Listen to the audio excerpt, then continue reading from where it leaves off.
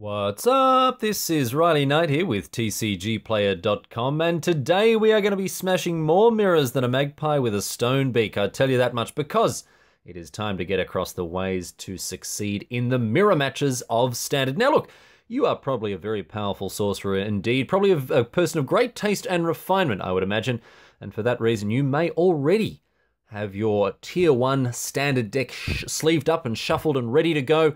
And you know that you're going to come across people who are on the same strategy as you, whether it's Ramunap Red, whether it's Energy, or an Azcanta control deck, or even the new kid on the block in Anointed Procession. Sooner or later, if you're playing one of these decks, you are going to come up against an opponent who is doing the same. You need to know how to beat them. You need to know which cards are key in those matchups. And we are going to get into it right here, right now, and talk about how to break mirrors in Standard. As the backbone of this season's blue control decks, Search for Azcanta is of course a key card in any control mirror. Landing and flipping a search will increase your win percentage immeasurably. So, how do we combat this? Well, approach players are in luck with access to cards like Fragmentize and Demystify. Get that out of here, they say. But black mages aren't so lucky when it comes to removing enchantments. However, they aren't without their own heat. Duress, of course, is a sideboard all-star against control, and Arguel's Bloodfast can keep the cards flowing. However, no matter your color preference, there's no reason to run any less than the full 4 negates in your 75 today. It is one of the best sideboard cards in the format, and it shines brighter in the mirror than anywhere else. A final highlight for white wizards, if you're looking to resolve that second approach, why not strap yourself into the hope of Girapur? Dylan Daniels did well with his spicy slice of pepperoni. Silence your opponent, cast that approach, and it's GG, mate. Token decks are here to stay. This new kid on the block has had a bunch of hits already. Between Anointed Procession and Hidden Stockpile, however, it's quite vulnerable to enchantment removal. So make sure you've got your copies of Demystify and Fragmentize. And because Anointed Procession decks rely so heavily on a 4-mana sorcery speed enchantment that doesn't immediately impact the board, a card like Lost Legacy is a great way to combat the combo-esque nature of the deck. Some of the most obscene board states have emerged from the Procession mirrors already, with life totals often reaching those triple digits. And as a result, a card like Arguel's Bloodfast is a great way to keep you drawing your mighty 1/1s for 1 as the games continue. But what about when both players are at 1,000,000,000 billion squillion life and you're going to deck first?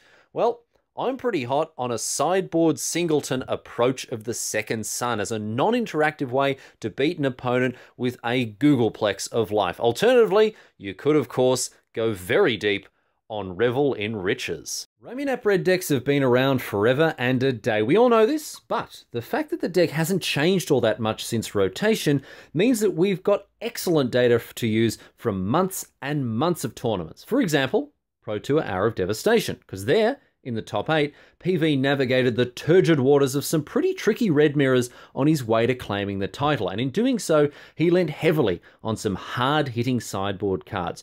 Chandra's Defeat is the best answer to the way that Ramunap Red decks look to go bigger post-board. It's a 1-mana terminate, and it wrecks everything from Soulscar Mage to Chandra TOD. But as PV showed us, the real MVP is of course Aethersphere Harvester. An unanswered Harvester will eventually result in at least a 12-point life swing, which should be enough to put the game away, assuming you don't accidentally target yourself with a lightning strike or something like that. But you do have to be careful of opposing Abrades. It's a clean answer to the 3/5, and it can ruin your day in no short order. Energy strategies of different stripes have run roughshod over Standard for months, most recently, of course, helping Huey Jensen crush the World Championship in Boston. The PGO came ready with an insanely well-tuned list. They had Essence Scatter and Confiscation Coup in the main, and you can tell these boys were ready to face the mirror. And if you had hair like Reed, you'd be looking in mirrors all day long, so you can't blame them there. But breaking through board stalls is the biggest challenge faced in the Energy Mirror. It used to be Ronus the Indomitable that got us there, but It's looks like he's proven to be pretty dominable after all, really. So a delightful piece of new technology is instead River's Rebuke. It clears the way for the big alpha strike on turn 300 or whatever, and makes sure that your enormous monsters can finally connect. And additionally, it's great to see the Herald of Secret Stream synergize with Sultai Energy's Verdurous Gearhulks to punch through damage. Beating opposing energy decks is all about dominating the board, but when it stalls out, cards like these will help you push through for the W.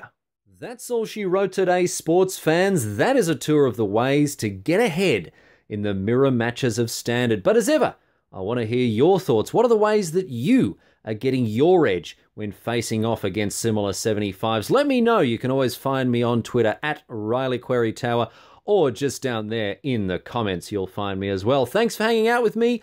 I'll see you next time.